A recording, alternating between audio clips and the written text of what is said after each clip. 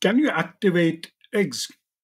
What is artificial oocyte activation, called AOA? It's a laboratory technique that sometimes uses ICSI, that is injecting the sperm into the egg, a common IVF procedure to help eggs fertilize when previous attempts have failed.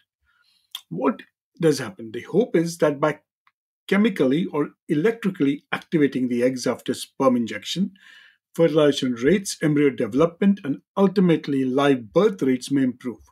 So there was a large comprehensive study which reviewed 45 research papers comparing over 56,000 eggs and more than 7,000 women who underwent ICSI.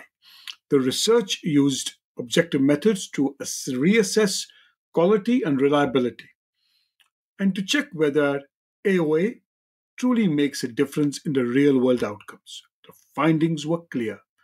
AOA may increase the number of eggs that fertilize in patients who had previously experienced low or no fertilization after ICSI.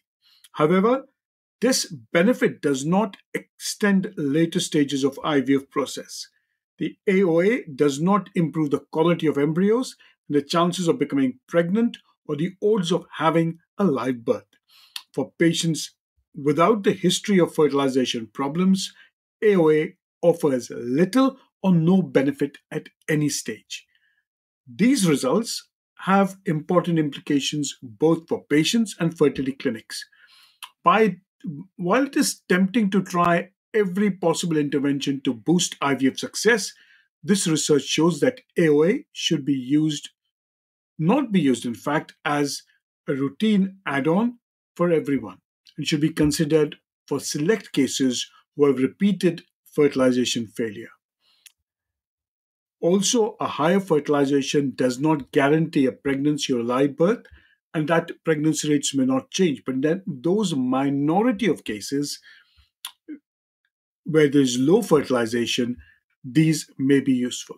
Again, this is again what we call as an add on, and it's only time that we tell how effective it is to improve chances of pregnancy and improve chances of fertilization.